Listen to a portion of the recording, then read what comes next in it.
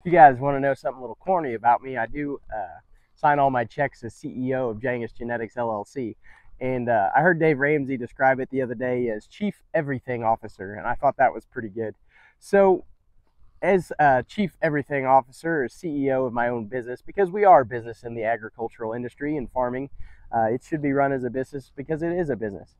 And so I was sitting down the other day trying to think about, as CEO, what should my goals be for the year? What are the main profit drivers, the main things that I can do to make my business more profitable? And I came up with about 4 of them here. I want to share them with you. So the first thing that is more fun to me, and the thing that I like to think about as an entrepreneur, real type. I get excited about the future and creating things and doing new things.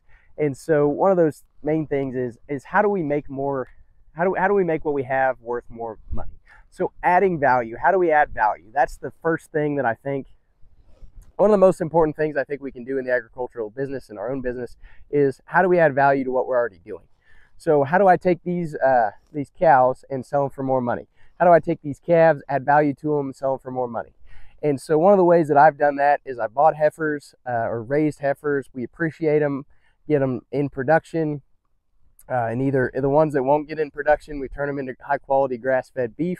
The ones that do get into production, they go on and we keep them until right before they're going to depreciate. And now then we have to make a decision. For me, because I'm a breeding stock producer, a seed stock producer, I want to prove that those cows can go on and they can last a really long time. And so I will keep what I call my rock star cows, my best cows, the cows that are perfect in every way. They've never missed, they've never had any problems, always weaned a good profitable calf. And I expect them to do that again for there's no reason not to until they're old enough to drink, or in their late teens. And so I will keep those core cows. The rest of them, we want to get rid of them before they depreciate. If I was just running in a commercial business and I'm doing a good job of selecting my genetics, or if I'm mob breeding, keeping my own genetics and always improving those. And by improving those, I mean making them, selecting for animals that are more adapted to my environment, my system, my management, always doing a better job of doing that. I want to get rid of the old cows before they start to depreciate in value. Someone else can buy them. They're worth the most amount of money they're ever going to be. If you can also sell them as pairs, bred back. It's kind of the most amount of value you're going to get for them. If you're not worried about losing that calf, or just selling them in at P2, 1, 2, or 3 stage. They're all worth different amounts of money. There. You got to figure out what works for you and your system and your buyers. With the bulls, if I was just selling at the sale barn, I'll talk about my operation. With the bulls, anything that's not going to meet my standards is going to get cut. We're going to turn them into high quality grass finished beef. We'll direct market those and sell them to our customers. If you are selling at the sale barn, you want to have them consistent. Cut them, do everything that you can to get the most amount of value out of them. Wean them, process them, do everything that's going to add value on down the line. For me, the ones that are going to make bulls, we go ahead, we develop them. What we're going to do this year is we're going to develop them on grass, on forage. That's what our end goal is. We want to develop them slow, protect their feet and legs, make sure they're going to go out and last a long time, breed a lot of cows for our customers. And so that's our goal. We'll direct market those. We'll build those relationships, provide high quality service and a high quality product to our customers, and they'll come back and see us again. And that's kind of my goal, my plan there on how we raise our value. I'll do some more marketing, some more advertising, making sure that our customers have the data that they want and need on those bulls to be able to pay better prices for them. Every time you add value, you can charge a little bit more. So whatever that looks like for you, drive those prices up. As CEO, that is your number one job, is to produce the highest amount of return for your shareholders' investment. As the owner of the business, I'm also a shareholder. So the second goal, I think, that is super important is increasing turnover. Ranching for profit, they say there's only 3 ways to make more money at farming and ranching and livestock, and that is to increase your gross margins, increase your turnover, or decrease your expenses. And so increasing turnover. What does that look like? It means that I need to be flexible and I need to make decisions to sell more volume, whatever that looks like. So that's kind of a difficult thing to think about in just a cow-calf operation, because you wean a calf, you sell them, you kind of get one calf a year and all those other things. But we've got a sheep operation. I need to be thinking about that. How can I increase the the conception rates? I think are very important. That's one of the number one things that my production manager, also me, should be looking at, is how do we increase, maximize, or optimize we want to get the most amount of conception we can and still maintain that gross margin. So you can spend whatever you want to. You could try to get 100% conception rate, but that doesn't make it profitable.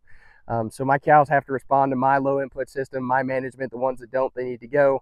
And then I need to select genetics replacements from the ones that are doing it and performing on what I want them to and what I'm providing. So that's kind of a longer term goal, look at that. But the CEO, we can do that. So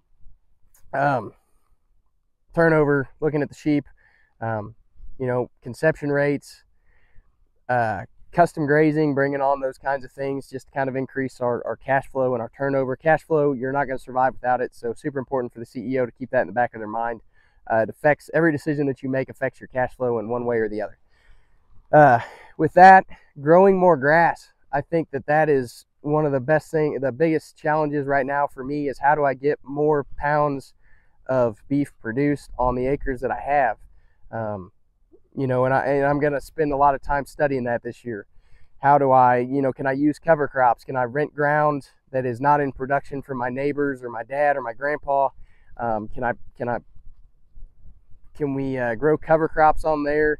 Should I be buying, a portion of grain and running my cows on Milo? When I do the numbers and I do the math and I talk to some neighbors that are doing this, I'm looking at, you can run 100 cows for 3 to 4 months. I think 180 days is what I did on the math, on 10 acres of Milo. And so something like that's very exciting, and I need to study it, understand it, and we need to look at those other options. How do we increase our performance on just what we have here? I think that's the biggest thing for me right now without spending money. How can I make this ground more profitable, more productive, get more pounds of beef per acre produced? And I think that the answer for that is continuing with the rotational grazing program, making sure we're not overgrazing, making sure we're not undergrazing and let that grass get too much rest where it goes to seed, loses its production value. So proper management, I think, is the biggest thing that I can do on what we've got. We might, if you're not worried about it, you might look at, I haven't done this, but you might, I'm going to research it this year, looking at providing, doing soil tests, providing some synthetic fertilizers. I think you can get a quick jump on that. It's something I need to study really close, because I know a lot of people say that damages your soil infrastructure, your soil health, and the long-term benefit, or the long-term defects are busted up by the short-term benefits. So, those are things that we need to seek to understand. Is it going to be good for us in the long term? Is it not? Should we apply some lime? I think that might be a very good thing on some of my pastures back home. So soil tests, other things like that's what I'm thinking about. How do I grow more grass per acre, produce more beef per acre, or more profit per acre? So let's see.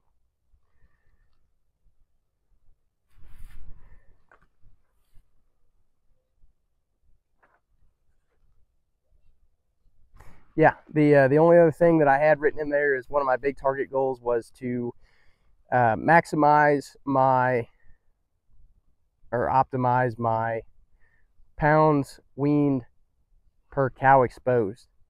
So with these low input type of cattle, or pounds per acre, figure out what works for you. But that includes those conception rates. That includes the the grass management. Want to make sure we provide those animals with a high quality grass.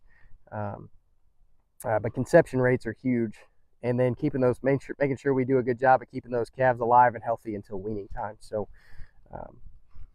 those are kind of the things as the CEO of my business that I'm thinking about. If I missed one that's big, you guys be sure to let me know. I don't want to miss anything. It's super important. Making sure we maintain that cash flow throughout the year, meeting all of our our cash flow demands, our target goals on profit and all those kinds of things, and just doing a good job of managing the business also in the back of my mind. But I think it's important for us to have some of those specific written down goals. Those in one of the best business books I ever read was Michael E. Gerber's The E-Myth Revisited. And most of the entrepreneurs that I've studied really hard, they all talk about this book. In Knowledge Rich Ranching, they did a good job of highlighting the important parts again, and I read it again, and that's kind of where this conversation sparked from. But shareholders at the top, CEO, then you've got your marketing, finance, production, vice presidents underneath there, and even if you're just a one-man operation or a chief everything officer, you need to have an idea and a plan and a target for each one of those individual positions to meet. And then it goes on down to the technician, the working guy, and when you start to do your hiring or when you're contracting, those are the things that you have to meet. Those are the first hires you look at, the technician, and then the technician has to meet the job of the finance or the marketing or the operations guy. Organizational structure is important even when you're only a one-man crew. And there's a reason that everybody you deal with at a bank is a vice president. It gives them title, it gives them authority, it gives them status, it gives them purpose, it makes them feel like part of the team. And that's what we want. We don't want to hire employees. That's why don't call them employees anymore. We want to hire team members to help us grow our business and run our business. And don't forget, agriculture, farming, ranching, it is a business. We are here to, yes, do a good job, regenerate the world, grow high quality beef, but we are also here to make a profit for our shareholders. Otherwise, we're not going to get to be here any longer. If we can't make our payments and be excited to be here, we're not going to get our kids back involved. We're not going to want to stay here. We could be doing something else in town, making more money and investing that in the stock market in our retirement fund, right? So we have to be able to make a living. We have to be excited about it. And that's one of the best things about business, is it helps everybody involved. So if you guys like this content, like, subscribe, follow for more. If I forgot something that is really important, leave that in the comments down below. We appreciate you guys.